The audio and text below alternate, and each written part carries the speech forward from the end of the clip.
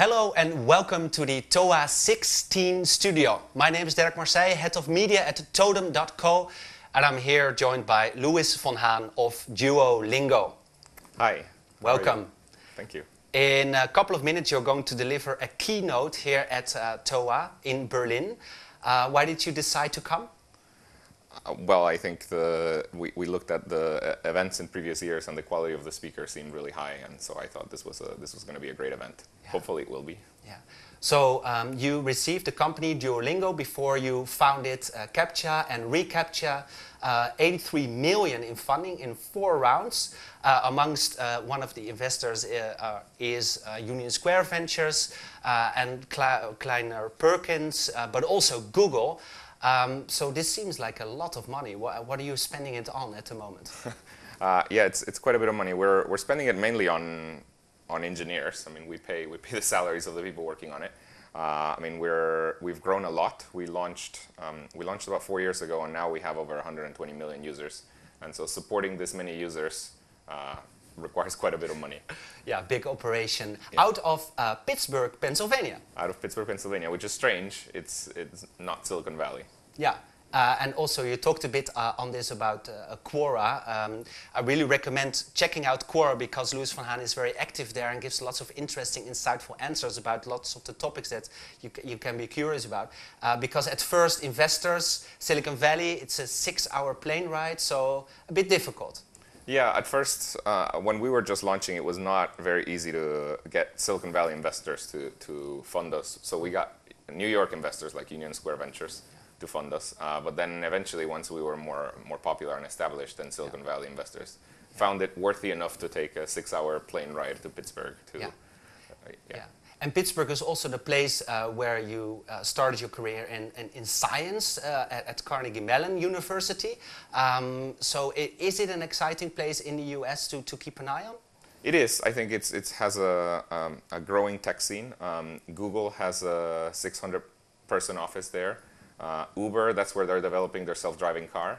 Facebook, that's where they're moving all their Oculus development, and it's mainly because there's a lot of good technical talent. Okay. So now I also understand that one of the deals of Duolingo, of course the company that you're now leading, was one of the first business customers of yours, right? Drivers of Uber had to take the Duolingo test actually to be approved to be on board. How cool is that? Yeah, that's happened Uber has this program in many countries where it's called Uber English, where the idea is that you can order an Uber where the driver speaks English. I guess Americans like drivers that speak English. And the way they prove that the drivers speak English is they have to take our English test, or the Duolingo English test. Right.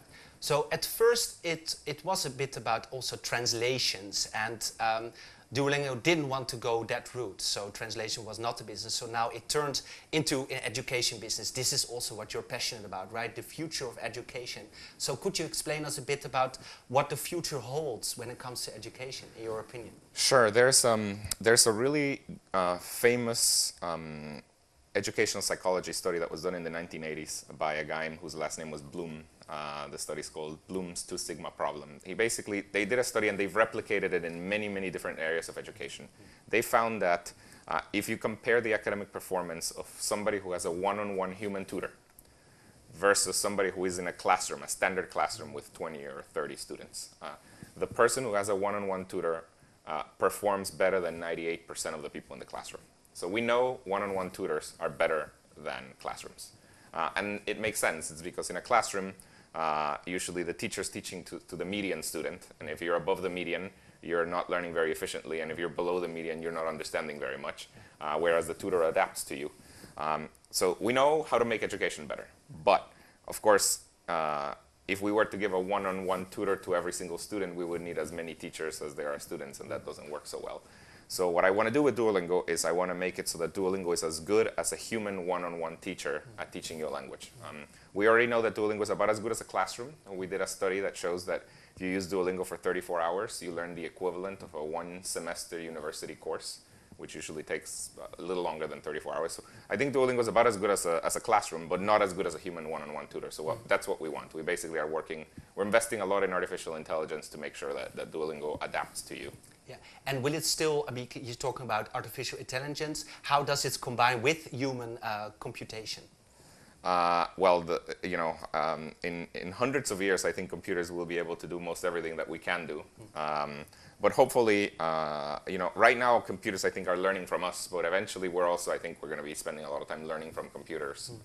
So I think that's hopefully the future. Okay, it seems a bit awkward because you're in the middle of the business and everybody is talking about in 10 years maybe we will learn from computers, but you are actually saying, as a computer expert, engineer yourself, it will take hundreds of years. Well, we just don't know. But what is it dependent upon? How fast we can make computers really understand common sense, I think. Right now they don't really understand common sense very much, and I think it's going to take a while. I mean, some very simple problems cannot yet be solved by computers. For example, if I give it an image of something, the computer sometimes, I can tell you, for example, if there's a face in there, but it cannot really tell you what's happening in the image. And I think that's going to take a while. Looking a bit more into the future, now Duolingo is basically an app, but of course there's also lots of talks about open API, sharing with other platforms. Last investor was Google. Would it be for you an option to share APIs with platforms like Google, maybe also Facebook and others?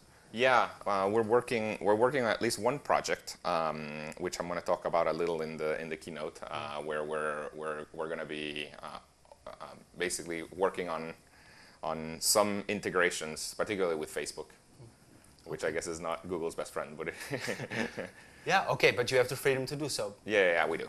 Yeah. I mean, as an investor, Google's very, very nice. Yeah, okay. So could you elaborate a bit more on that? Yeah, we're working on an artificial intelligence chatbot that can help you learn a language through conversation.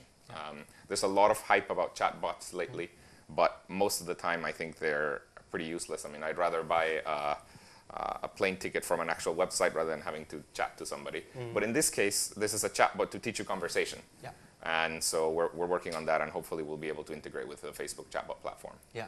But I also know that, like, from an ethical point of view, you're very aware of what you're doing. You want to do good.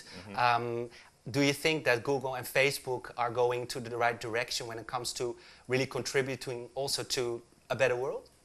I think so. I'm more familiar with Google than Facebook. I mean, I've worked at Google. They've bought a couple of my companies. They've invested in us. And I think, I mean, from what I've been able to see, I spent a couple of years inside Google, and also I've talked to a lot of their executives.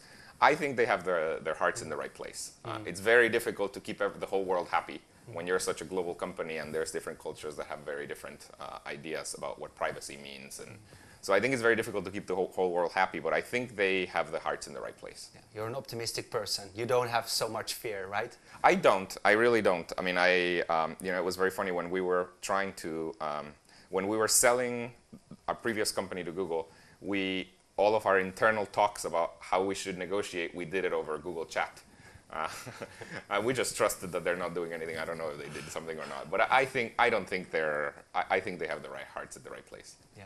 So this is an interdisciplinary festival. It's Berlin, it's art, it's science, it's music, it's tech, of course. Do you think that will also make the world a better place by combining all these disciplines? Yeah, definitely. I mean, I think that it makes the world a better place. It makes, us as a company, we have hired a lot of people. I mean, at the beginning, we hired mainly technologists, but now we hire, well, certainly a lot of language people, but we hire people with liberal arts degrees, and I think that creates better teams, basically. Yeah.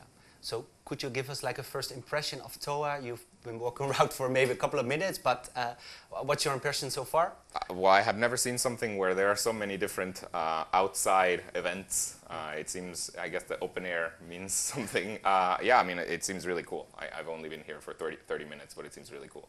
Yeah, and do you also think that Berlin in Europe, because of the Brexit, of course, and because of all the political stuff that is going on, do you think that Berlin can actually be the capital of Europe when it comes to startups? I'm very impressed by the startup scene here. I mean, one of our investors, Union Square, has a lot of investments here in Berlin. I mean, SoundCloud, OneFootball, at least 2 of them. So I'm very impressed with the tech scene. I've been here for the last few days, and yeah, I'm very impressed. Yeah. Thank you so much, Louis van Haan, for this interview. Thank you for joining TOA16.